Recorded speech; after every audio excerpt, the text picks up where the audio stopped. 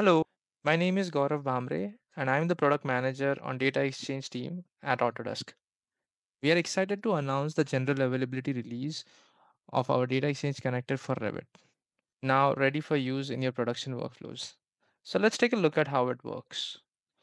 The Revit connector helps you create and share subsets of your Revit data using built-in view filters or custom filters in the connector, in a more intuitive and flexible way than using traditional file formats, unlocking new possibilities and workflows.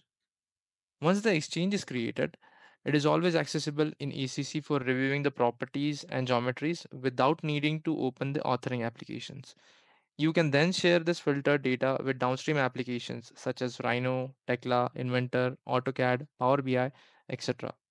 While loading this data downstream, additional filtering options by category and properties let the users load the data that is only required for their workflows.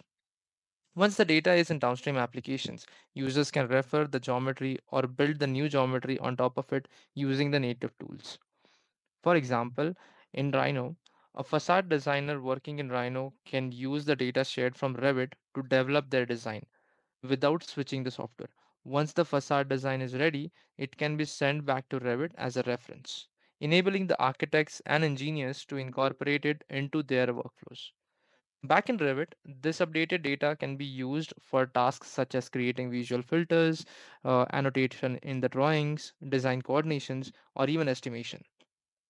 Beyond just AEC design workflows, data exchange can also support manufacturing processes. For instance, Revit data can be sent to Inventor to create detailed designs or generate a bill of material. Additionally, the properties and the metadata in the data exchange enhances the business intelligence workflows too.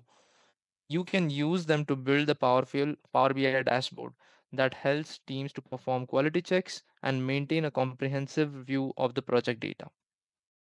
So we invite you to try out our data exchange connector for Revit and share your feedback with us. Also, let us know how data exchange can improve your interoperability workflow.